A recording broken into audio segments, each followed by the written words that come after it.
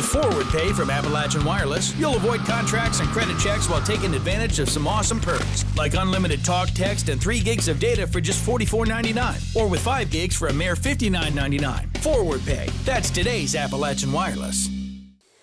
Kentucky Department of Fish and Wildlife officials are asking for help in identifying a vehicle and hopefully the driver and passenger of that truck. Now, over the weekend on this rural Pike County road, they stopped that vehicle and fired a gun at a deer in this field behind me, nearly missing a hunter sitting just about 15 yards away from that deer. But that hunter caught it all on film.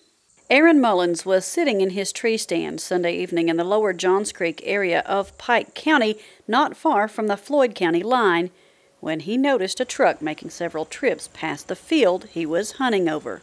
The third time they come by, for some reason, I just thought I already had my cell phone out, and I thought I'm going to video them because I done knew at that point that they were going to shoot. Officers with Fish and Wildlife are investigating and have since received a second complaint on that same vehicle, which they have identified as a black Chevy Silverado or a GMC Sierra around a 2000 model, and they are not taking this situation lightly. This is something we take very seriously. It's not only protecting the resource in the situation, it's protecting the hunter.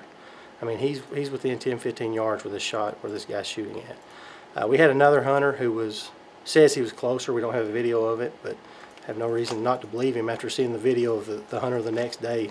Now that a couple days have passed, Aaron Mullins says the shock of nearly being shot by a poacher has worn off and now has turned to anger. I was 20 foot up in a tree, and I don't know how they didn't see me. I guess they didn't have their eyes on me because I'm orange hat, orange vest. It's youth season, you know.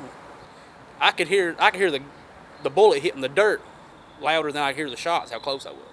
Stopping shooting out of a vehicle is ridiculous, especially towards somebody. Anyone with information about this incident is urged to contact Fish and Wildlife officials at area code 606-595-8102. Reporting from Lower Johns Creek in Pike County for EKB News, I'm Shannon Deskins.